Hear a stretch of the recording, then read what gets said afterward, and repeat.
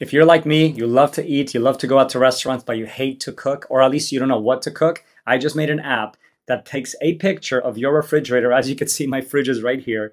And you could just scan a picture of your refrigerator.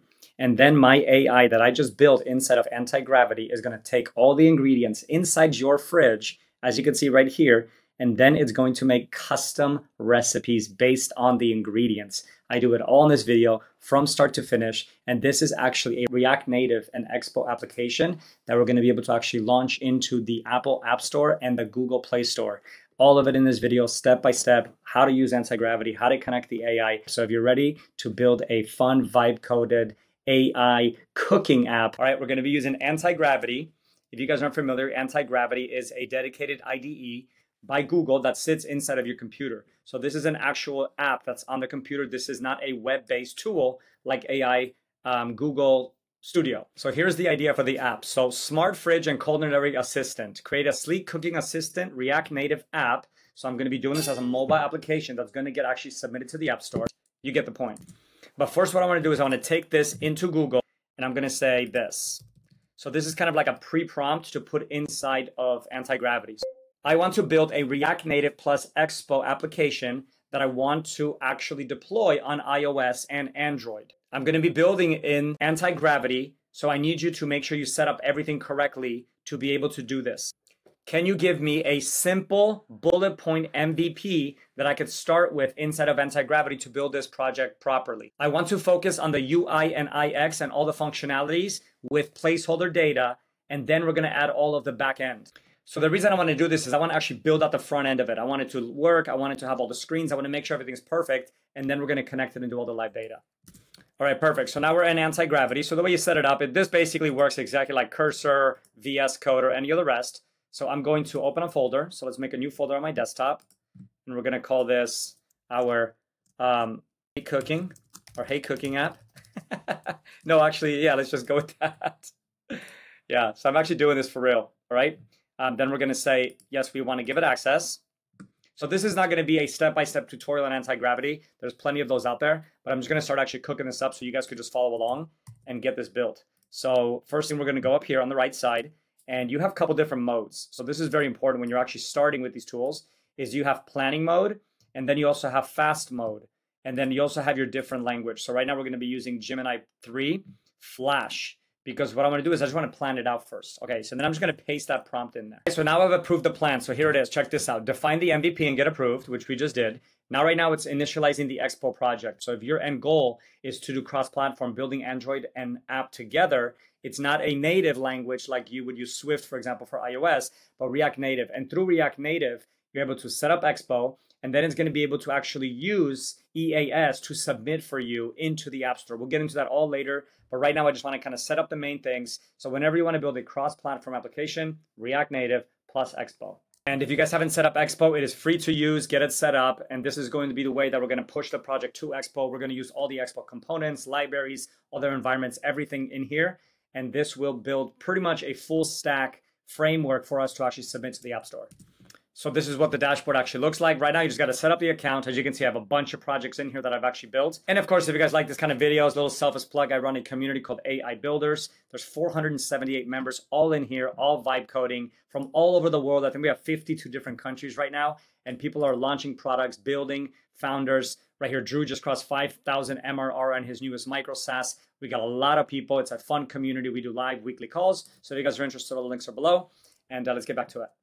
So as you see right now, it's going through the checklist step by step. I haven't done anything yet. So it's literally been one prompt. So built the navigation, built the dashboard, already created the recipes, recipe details, and the shopping list already getting built right now with one prompt. All right, so it just finished. So it says, I've completed the MVP foundation for your fridge and culinary assistant. The app is built on Expo and React Native, featuring premium wow aesthetics, including the dashboard. Great thing inside. Now, before you need to all these commands, all you have to do is, for example, right now at this stage is say launch simulator right here. So that's the command. Normally you would go into terminal and have to do all this stuff, but I'm teaching you the absolute basics so you don't have to worry about anything. And the way this simulator actually comes up is you guys need to have Xcode connected, which is the actual Apple native software. And again, you can download it for free, but if you want to launch to the App Store, it's going to cost you $99 a year. This is just the price to pay with Apple.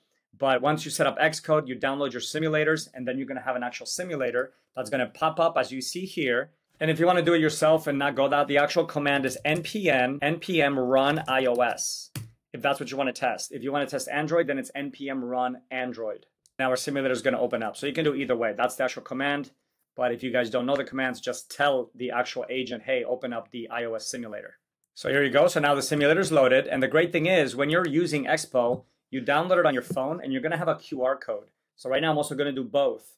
And the great thing is you need to remember is you need to be able to actually test it on your phone, because a lot of times the simulator can do a lot, but there's still limitations. So if something's not working, definitely use a real iOS device. So let me scan this QR code and I'm going to be able to show you how you want to be able to do it through your actual phone and not just on the device. So here we go. So we got current ingredients. So this would be snap your fridge picture, which we like. So we're going to hit plus. That'll work. Then we have our current ingredients. And then we have our recipes. So there you go. Avocado salmon toast, protein-packed salad, classic omelet, slow-cooked beef. And then it gives us an actual shopping list for our application. Pretty straightforward, simple and clean. And then here's all the ingredients that it's going to actually do. So what I want to do is I want to make this AI enabled. So I want to connect the actual Google API so we can actually do a lot of analysis on this. So that's going to be the next thing we want to do. Next, I want to add the Gemini image recognition with the Google API so I can actually take a picture of my food and I want you to analyze it and take out all of the ingredients that are in the photo. All right, pretty straightforward. Let's give it a rip. Let's see what it does. So now I've switched over to Gemini 3 Pro. So now we're into the actual coding of more of the difficult features. So this is just a great way to do it because the first one was pretty simple. Like building a simple UI with placeholder data, some of those smaller models can do it. So Flash is great at that. But once we get into the more difficult coding, I like to definitely use a better model like Gemini 3 Pro High. So then it's just giving me the best model for coding when it comes to actual difficult tasks. And also, before it finishes this, the next great thing you want to do is you want to definitely set up your Git. So we're going to go in, we're going to do source control, and we're going to actually commit our first Git. So we have a GitHub repository for this project to make sure that we're saving every single versioning in case something does screw up. One very important thing is you guys have to make sure you have your GitHub installed. So if you're getting an error message, make sure you go over to extensions, type in GitHub, and right up here you'll see that you just need to install this. So I already have it installed, but just so you guys know if you're running into any kind of issues with GitHub. And also there's a million other apps in here that you can install based on whatever project you're building. So now we're going to snap our fridge. We're going to grant permission. And again, I like to try it first on the phone, which we know it's not going to work because it's going to have to use a camera, but at least that works. So now let's go to our phone. So what I have here, here's our simulator. And then on the one on the left is actually my screen. So you guys can see it really nicely. So look, I'm scrolling and then it's actually reacting. I'm just filming it a quick time so you can see. So snap your fridge, grant permission, allow. And then here's our screen, but I'm going to select the image from the fridge and then hit choose. Now it's identifying. So it says failed to analyze image. Please try again. So what we want to do is we want to go into our terminal and see what that error was and see what happened and see what the error is. And obviously we haven't added our Google API key. So that's what it is. So I built the function. So now it says right here that the API is not connected. So we need to connect the API next. So the way we do that, it's really easy. Just go to Google AI Studio and then down here it says get API key. And then you just have to either create a new key. So let's just create a new one. And then we're going to call this Hey Cooking. And this is a pay as you go model. So once you set this up, then, all right, so there it is up here. And we're just going to copy this API key. Then we're going to go back to Antigravity. And then we're going to give it the API key. And then I'm going to give it one command. So I'm going to say, here is my API key for Google that we're going to be using for all the image recognition and all of the AI enabled features, period. Make sure you hide this API key so no one can access it in my project. Very important thing to make sure you ask. All right, so now it's going to cook it up. It's going to create an environment variable inside of our project that's going to actually hide our API keys. It's going to do this by default, but I just want to say it so you guys can understand and start learning that whenever you're building stuff for production, you're going to definitely have to hide your API keys, add security, all of your RSL policies to make sure that nobody can hijack your application. All right, perfect. And as you can see, I've updated your project to securely handle the API keys. So I created that .env file, and then I put everything inside of it, the Expo public Google API key. So inside of Expo, that's where it's actually going to be living. So then when we go to production, it's going to be actually hidden in there. All right, so next, let's go to npm run iOS. Let's relaunch our simulator after all the changes. And let's take a look if we have our not working. So let me load up my phone here. Let me scan this QR code really quick. I like to do a fresh install personally, just so I make sure that it works every single time. And here's our default. Then we're going to go scan, select our fridge, pick all our goodies. Let's keep those oranges in there. Actually, no, I want to get the salad on top. I'll fix that later. And now it should work and identify all of our ingredients. Let's see if it did. There it is. Grapes, green juice, jar of condiments, strawberries, zucchini noodles, bread, olive oil, feta crumbs, kimchi, sauce, milk, eggs, Kobe beef patties. Wait, let me just show you that it's actually the real deal. So here you go. Let's take a look what we got to make sure we're looking at the right stuff. So there you go. It's got the kimchi. It's got eggs, the apple juice. I got the avocado, got the grapes up here. Look, there's only a few grapes and it picked all of that up. So pretty amazing. Strawberries, everything is up in here. We got the milk, we got the butter, we got the Kobe beef. It actually picked up that it's Kobe beef. Feta cheese, perfect. All right, so now we basically have our AI-enabled image analyzer working. So next what I want to do is be able to actually do something with this, right? So right now, it doesn't actually go in and create our suggestions because we haven't done that feature yet. So that's what we want to do next. So right now, it actually just have all of our ingredients. Let me see if I can delete the ingredients. Yep, I could delete them. That's perfect. And then we need a way on the bottom after I've snapped a photo to be like, create the recipes for me. So let's do that now. All right, here we go.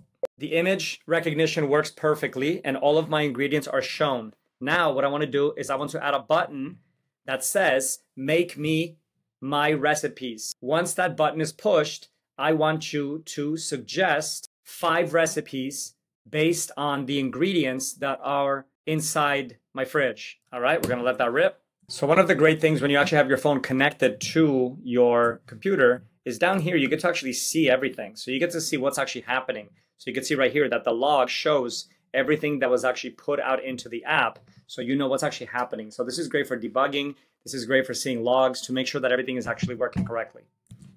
So this is a pretty big part because now it's actually going to build out our recipes. Yeah, you can see right here, it just popped up. So here's our recipes.tsx. So this is where it's going to actually create the recipes. Right now we were using placeholder data to make sure that it was good, but now it's going to actually take our data. That's why I like to do it first, making sure that the visuals are there. And we could have spent 4 hours. You could have gone in and designed them all in Figma. But again, here at Speed, I just want to show you the process. If you have inspiration, I would put them in there, drag them into your builder and say, hey, I want this website or this app to look exactly like this, you know, those types of things. But for here, it's Speed and showing you exactly how to build it, not to make it look pretty, even though it still looks pretty good. So even if you have no skills of design, this actually looks pretty good. Oh, I could already see our button, make me my recipes, even though it's not done coding, so that'll be perfect.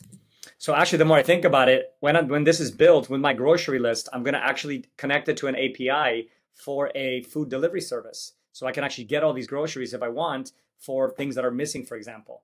And I'm also going to add a social component to this so people can share recipes with their friends and family. And then there's also going to be a feed of all kinds of stuff. So it's a simple idea that we can obviously develop and evolve, but I just always wanted to build this for myself and now I'm just going to be able to do it.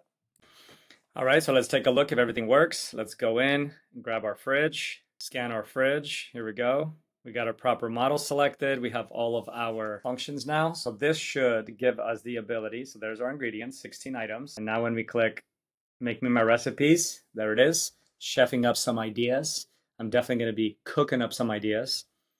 I do like chefing up though. There it is, Kobe beef and kimchi wraps, zucchini noodle salad with feta and grapes, pickled onion and egg toast with mixed greens. What? I would have never thought of that.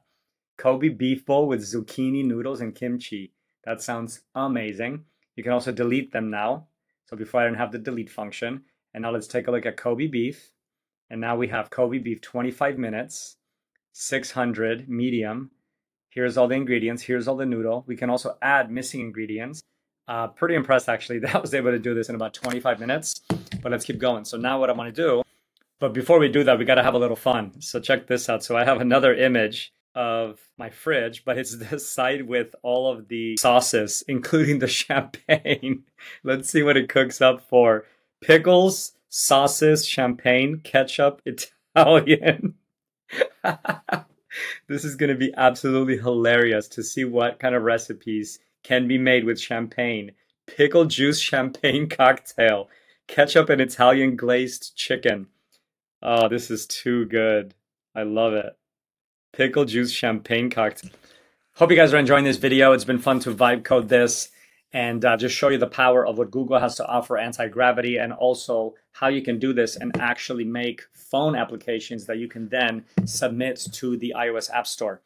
And also, like I mentioned before, if you guys are interested, definitely come check out the school. Come build with us. We have so many people creating some incredible applications, absolute beginners that have never touched vibe coding before, all the way to full stack developers. Somebody in our community just crossed $300,000 in revenue, and many people have reached the $10,000 mark and the $1,000 mark. So it's been really fun and rewarding to have a community. I built it for myself, but now we have so many people and they're actually creating incredible products. And just like that, we have our whole app. Now we're going to go in. We have all of our ingredients, every single thing that we wanted to build, and our app is complete so far. There's obviously a lot more work to do, but the whole purpose of this was to show you guys the power of anti-gravity, power of Google, power of building using these tools, just taking a simple idea without a massive plan and just vibe coding it all the way through. So definitely come build with us inside AI Builders. All the links are below, and I hope you guys enjoyed this video, and I will see you in part 2 when I finish this app. I push it to Expo, I finish all the features, and then we're going to launch it to the iOS App Store. All right, hope you guys are doing well, and I'll talk to you later.